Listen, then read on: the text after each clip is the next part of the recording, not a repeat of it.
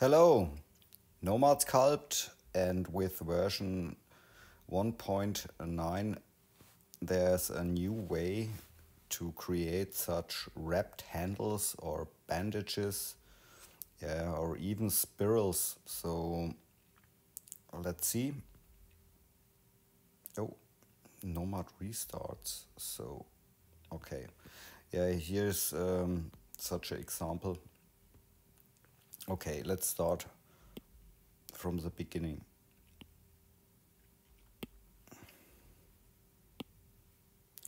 So let's say we have such a X handle.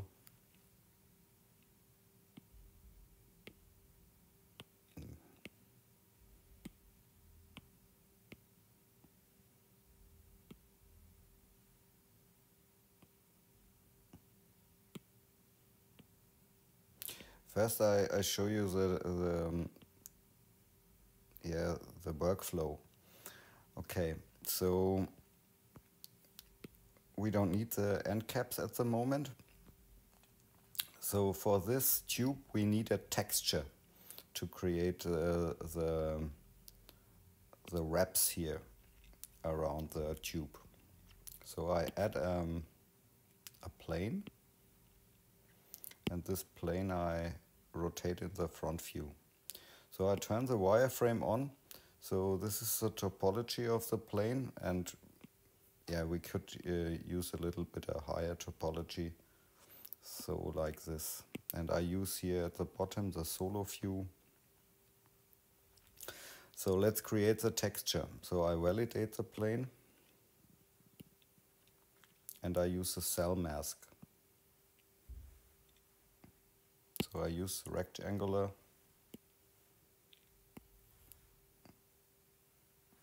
and I place here a mask, and maybe you want stitches or something. So here place your stitches.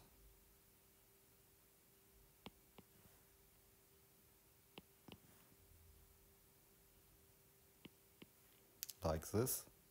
And yeah, you can create also other stuff here, like this here. Oh, sorry, I turned the symmetry off. Maybe a few dots.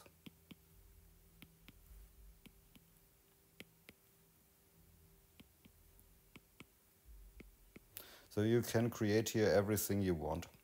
So the next thing is we need color on this. We need black and white. So here it's pure black, so paint all. So, sorry. And it's possible to blur the mask. So when you blur it, you get a smoother transition. So yeah, or you want sharp lines, then use it without blur. And it's possible to blur it also later. So maybe we use it with sharp edges. So the mask we can clear now. So now you see such a black and white pattern. And this pattern we have to bake to a texture. So here in the MISC menu you can bake here the color from itself. So just press bake it, and now you see here this texture is baked. Okay. At the moment we don't need the plane anymore, and we place this texture on the tube now, because the tube has now a UV map. So yeah, okay. So the texture you can place here in the material menu on the opacity slot. Use the opacity slot here and place your texture. You find it here in the files section. So files, choose the Nomad Sculpt folder and the TMP folder. And here you find your textures. So here you find your pattern. So the orientation of the texture is wrong at the moment. So we need the scaling much smaller and the rotation. So here you can change the rotation. And you have to look for the seam. You see here, this is the seam where the texture fits together. And so you have to change the rotation here till it overlaps. So maybe this position. And yeah, when you change the scaling, so you have to change the position here.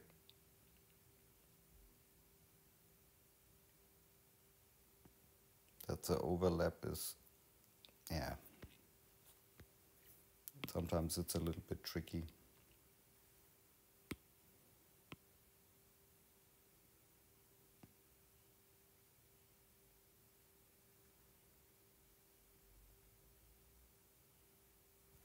Maybe like this. This is okay, I think. So here you see now the opacity texture on your tube. And now it's possible to validate the tube. And we need more topology. So let's use linear subdivision and subdivide the mesh. Okay. Use a higher poly count. And you can decimate it later, so it's no problem. Then use the MISC menu, and now we need the reprojection. So here in the setting you can set the opacity to mask checkbox and press reproject from itself. So now the mask is active on this mesh. Here the opacity mask or the opacity texture you don't need anymore. You can deselect it. So now you see here there's the mask on the mesh, and now it's possible to use the gizmo maybe, but the gizmo is not perfect. So you need the inflate scale tool. So press inflate scale tool and pick the mesh and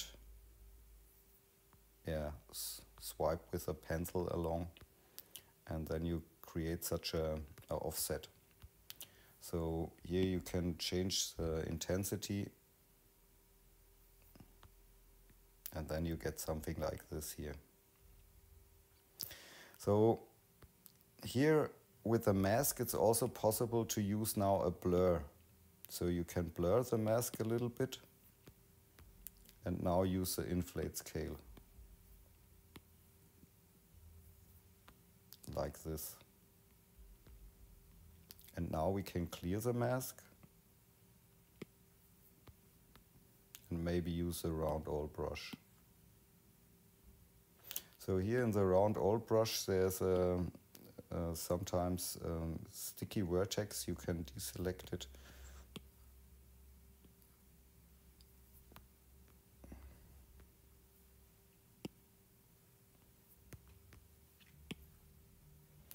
So I think the smoothing is okay. And then you get something like this here. So here it's possible to close the holes in the MISC menu. So then the multi-resolution is lost, but so no problem. And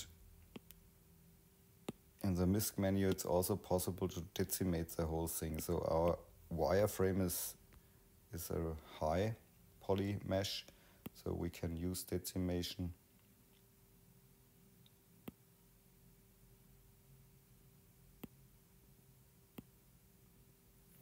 So when you turn off the wireframe, so it looks like this here. And yeah, now our poly count 55,000 and it looks okay. Okay, so I do another example with yeah, so such from a mummy, such bandages. So let's use another tube.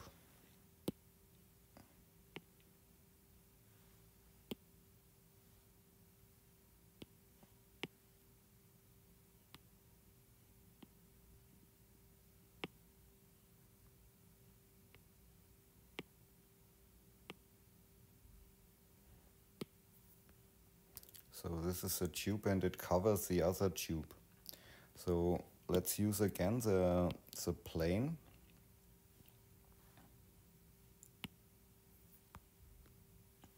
And here the texture we can delete. And so I paint it completely white. And now I use the cell mask again. So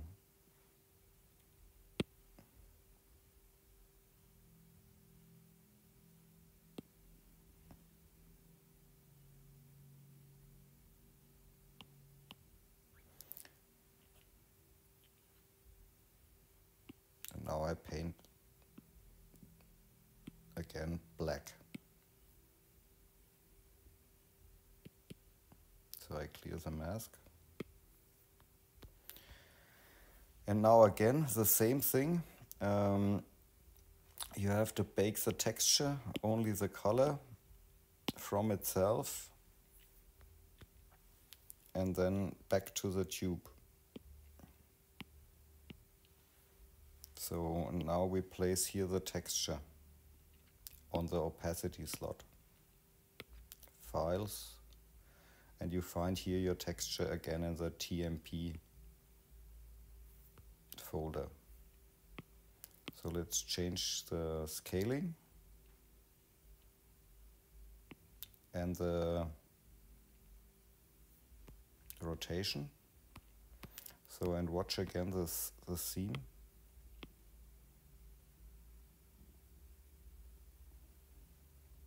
Till it overlaps. So now we have a nice overlap. Again, we can validate the object. I check the wireframe. We need a higher poly count, multi-resolution, and so let's subdivide the mesh. So here I think we don't need such a high poly count. And okay, we are fine. In the MISC menu, check opacity to mask and reproject from itself. Again, opacity we don't need anymore. So, and here in the mask settings, so we need a height of 0 and we can choose a smoothness here. So maybe the default 10 is okay. And then extract the shell. So the main tube we don't need anymore, and this is the band here.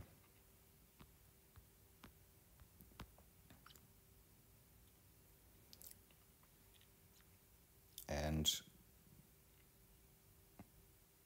so we need this. So here you see the other tube inside, and let's test it if it works. So we can now use the MISC menu, reproject the vertices here and we reproject from high res.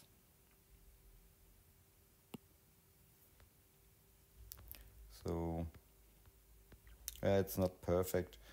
It's better when the tube is nearby the other tube. So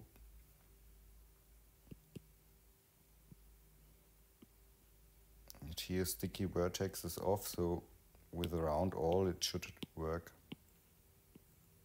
So you can smooth the edges. This example was not perfect, but it works.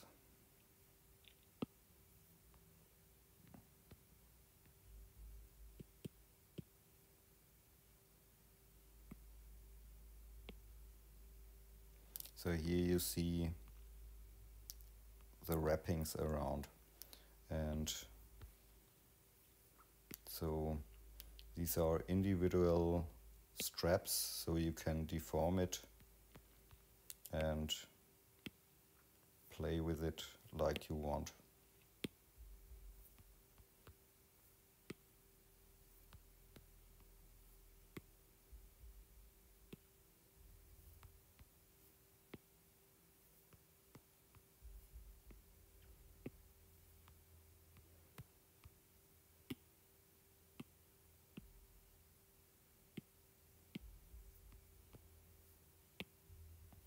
Okay, maybe it helps. So have fun with sculpting. Ciao.